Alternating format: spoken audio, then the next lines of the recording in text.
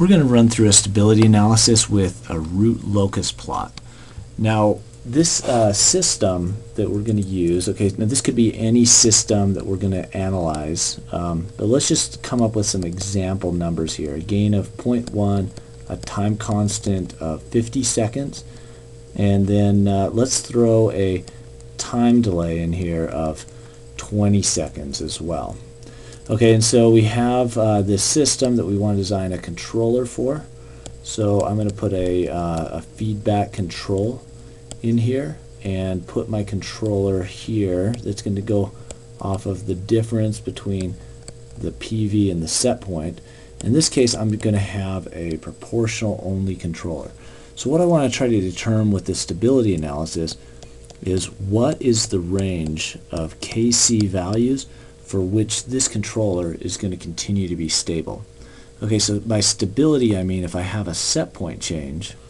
Okay, this is my set point that so this might be my P only controller response with some offset there. So that is stable, but as soon as I get a system that's going to grow in oscillation and continue to grow in those magnitude of the peaks, then it becomes unstable. Okay, and then we're also going to, when we plug in perhaps a negative value, that's going to come down to and steady off. But if you increase how negative it is, then it's going to be unstable. It's going to go to negative infinity if I plug in a negative gain there. Okay, so the first thing that I need for this analysis, if I'm going to do a root locus plot, is that I can't use this exponential. So I need to make an approximation for that. So I'm going to use a pod A approximation, and that is, let me just write this in the general form. If I have any theta p, then I could use a Taylor series approximation or others. Pod A works pretty well. Okay, so that's theta divided by 2 times s, and then 1 plus theta divided by 2 times s. Okay, so this is my pod A approximation. So let's just go into MATLAB first of all and see how well this pod A approximation works.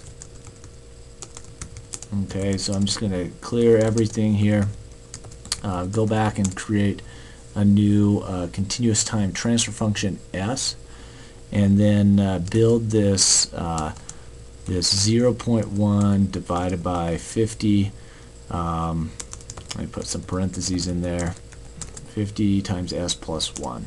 Okay, so that's my base transfer function without the time delay. And if I do a step function, I'll see the step response. Okay, so now let's go ahead and hold on to that and then do a step, and we're going to do the next one, which is going to be with the, let's just do this one with the time delay. Okay, so I have my time delay, and then we'll do a step on G1 as well. And so you can see the green line was just added with the 20 seconds of time delay. Now let's do ours with the pod A approximation as well. So that's going to be 1 minus and then 20 divided by 2 times s. Okay, so this is going to be 10, and then 1 plus 10 times s. Okay, so there's our continuous time transfer function, and then if I do a step on G2, then it is the red line. Okay, so that is approximating the system with the time delay, and you can see it has a little bit of an inverse response here. Okay, so that's part of the inaccuracy with the pod A approximation, but we'll now be able to analyze G2 and see if the system G2 is stable for which range of K values. Okay, so let's just if we do a root locus plot of G2, okay, actually I need to close, if you get that error, it just means you need to close this, or you can generate a new figure 2, for example, a blank figure, and then if you do root locus, it'll put it onto figure 2 instead of figure 1. Okay, so here's my root locus plot, and the interesting thing with this root locus plot is that you can start tracing. You can drag these little markers along, and see the gain of your controller. So if I have something, so let me just mark this up a little bit in, okay, so I'll grab this plot and go ahead and copy it back in here. Okay, let me just paste it, and I'll explain just a little bit what's going on with this plot. Okay, so this is a root locus plot, and you have the imaginary axis on the y-axis and the real number on this axis. So if I have something like -2 plus 3 I, okay, so I'd go out to, actually I better do -0.2 plus 0.1 I, okay. Then I would come out here to this is my real part, and then I would come here to my imaginary part, and that would be the location of my pole, or my root of my denominator. Okay, and anything that is on this side of the plot, that means it's going to be stable. Okay, and anything that is on the right hand side is going to be unstable. Okay, and anything that does not have an imaginary part that's on this line, that's going to not oscillate. Okay, but anything that has an imaginary part, they're always going to come in pairs. Okay, so if you see one here, you can put a mirror across this, and you're going to see another one there on the other side. Okay, so we typically make x's are our poles. Okay, so you can see a little x here, and this is our 0. So if any of the x's are on the right hand side, then we're going to be unstable. But if all the x's are on the left hand side, then we're going to be stable. Okay, the zeros, or the roots of the numerator, do not affect stability. Okay, so we can determine if we're going to oscillate. Okay, so these are going to oscillate if we have an imaginary part, okay, like here, or if we have a root that does not have an imaginary part, then that will not oscillate. So all it takes is one root, or I guess in this case a pair of roots that are either oscillating or unstable to make the whole system oscillate or be unstable. Okay, so it only takes one root to be on the right hand side to make it unstable, and it only takes a pair of roots to have an imaginary component to make it oscillate. Okay, so these x's are with a gain of 0, and then as I increase the gain of my controller, this is the solution of the roots of that closed loop transfer function. And when I eventually get to 61 on my gain, or my Kc value, then it says I'm going to be unstable. So at this point, it also tells me when I'm going to start to oscillate. Okay, so when my gain reaches that point. And you can see these two are coming toward each other as I increase the gain. And one root goes down, and one root goes up. And they'll actually cross here. Now I mentioned when they're imaginary, they always have a pair. So that will also be 61.1 for that root. It'll reach that point and that point.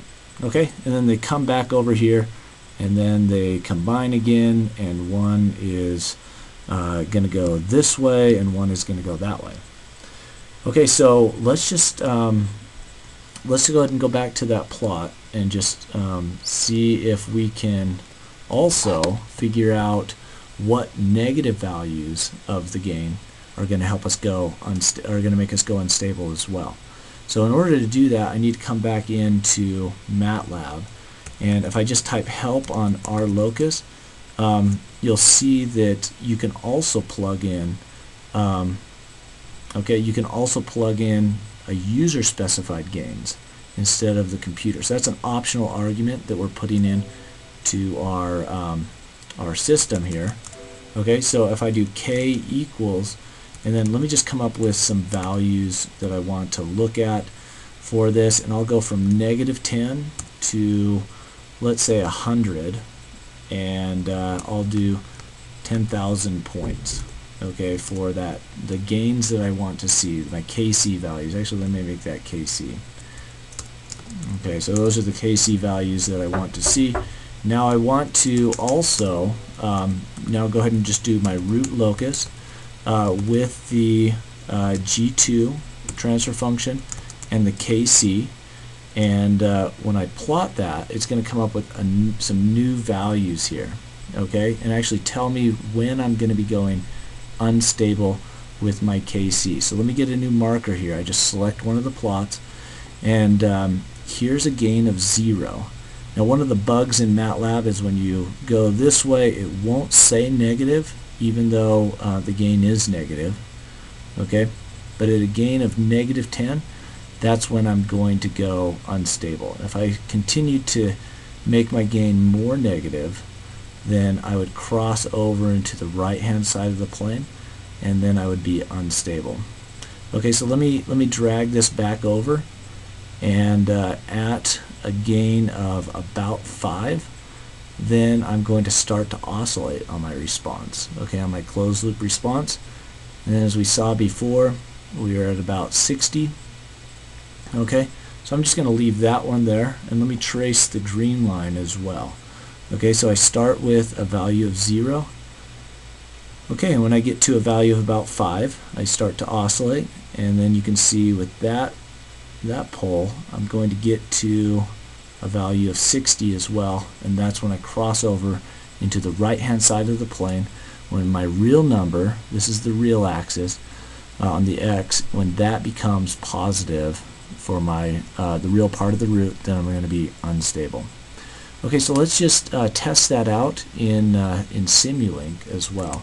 So I'm going to just build a quick Simulink model, and let's just see if that range from -10 to 60 is actually going to be the range that's going to cause this to go unstable. Okay, so I have a new Simulink model, and I'm just going to drag a couple things over. The first one I'll just have as a step. Now, it doesn't matter what size of step I use here, and if I hit Control plus, then I'm going to make that larger. Okay, and then I'm going to have my sum. Just go ahead and search for sum, drag it over, and then I'll have a PID controller. Now, when you're doing stability analysis, you typically just want to leave off the constraints. You know, this is just kind of a theoretical analysis for the stability of your system, so don't put MV constraints or controller output constraints. And then let's have a transfer function. Okay, so that's going to be my system.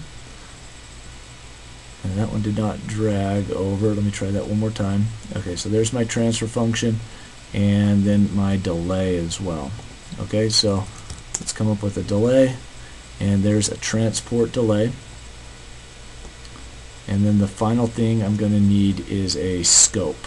Okay, so I'm going to make this just a little bit smaller so I can fit it all on here, and then a scope is going to allow me to observe the system response. But let me combine the set point and the output of this with a mux. Okay, so that's going to combine the two signals, and okay, so I have everything that I need, and I'll go ahead and just start linking this up. Okay, and make my feedback control system and my process, my delay, my response, and I'll put that to an output there. Okay, just drag that over to make the arrows just a little bit smaller. I want to also show my step response, so I need to right click here when that little arrow comes up, or the little circle comes up. Okay, and that's going to allow me to drag it over here, and then I'm going to feedback. Okay, I got to right click again here and feed that back. Now I need to change a couple things on these. One, I need to change this to a negative sign. okay, because I'm going to be subtracting the PV from the set point of the PV. Okay, and then I come to my PID controller, and let me go ahead and just make this a proportional. I'll put in a value of, let's do 60 first of all, and I'll put a 0 for my integral. Okay, and then my transfer function, I'm going to put that in as a 0.1, and then we had 50 times s plus 1. Okay, and then my delay, let's have 20 seconds of delay. Okay, so when we simulate that, I probably need to go for just a little bit longer. I'll go for 300 seconds in this case. Double click on the scope, and you can see that it is unstable. Those oscillations are growing. Okay, so let me dial it down just a little bit more. We'll go down to 50, for example. And we did have a pod A approximation, so and that's about the stability limit. If you decrease this just a little bit more, maybe 45, you'll see that it'll probably be stable at that point. Okay, so it's oscillating at about the same amplitude each time. If you do need to make it a little less granular, you can come in here and set the max step size, for example, to 1. Simulate it again, and it looks just a little bit smoother. Okay, so let's also dial in our -10. Okay, now this said it was, okay, when I dial this in, it's not going to oscillate, but it's going to be unstable because I have no imaginary parts for this. You can see that it's going to continue to integrate downward. Now if I put that in as maybe 10,000 instead of 300,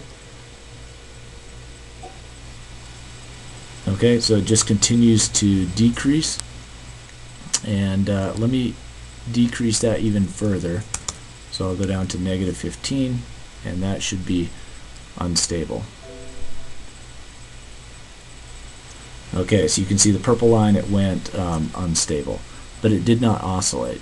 Okay, so that concludes this brief tutorial with a stability analysis using a root locus plot.